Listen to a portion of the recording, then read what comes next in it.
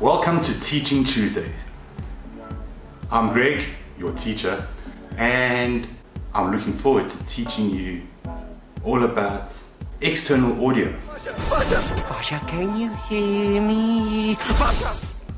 Now, when creating videos, what I came to realize was the video quality wasn't as important as the sound quality. What you talking about? What you talking about? What you talking about?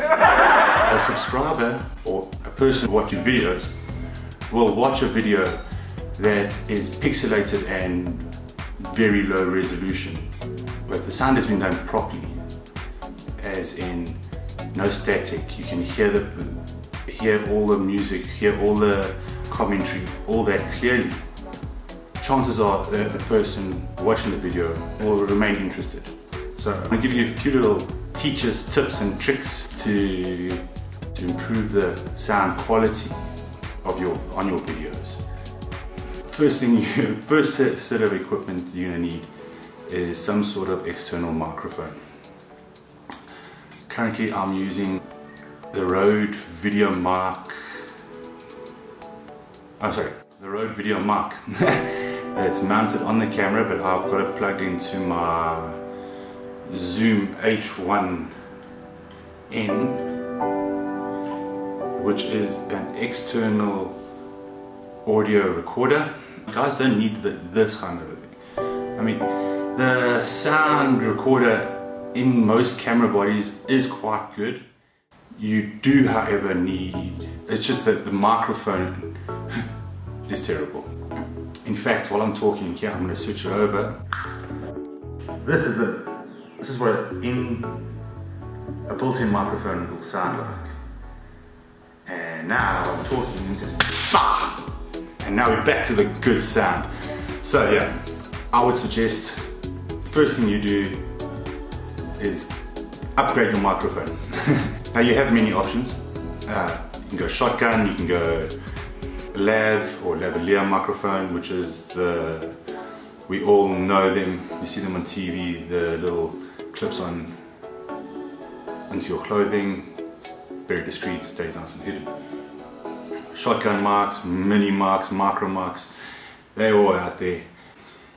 A big question I'm often asked regarding external sound is in post-production we line up the external audio with the video. Now in order to do this we need to create basically a marker which will come up on the timeline when we place the video and the audio on the same timeline. So the way I do it is once the audio recorder is recording and once the video is recording, nice and easy, I use the 3-clap method. I'm gonna go. Now, okay, so here I'm using iMovie to edit. As you can see on the timeline, I've got my video with attached audio. This is the audio from the built-in microphone.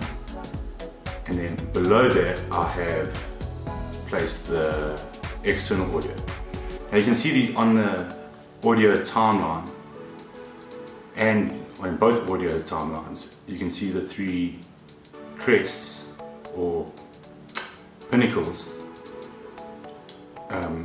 where I clapped. Now all I do is I line these up like that and then detach the built-in audio, delete it, and now the audio lines up.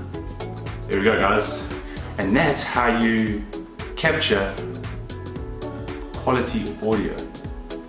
Alright guys, I hope you enjoyed that video and you did learn something today.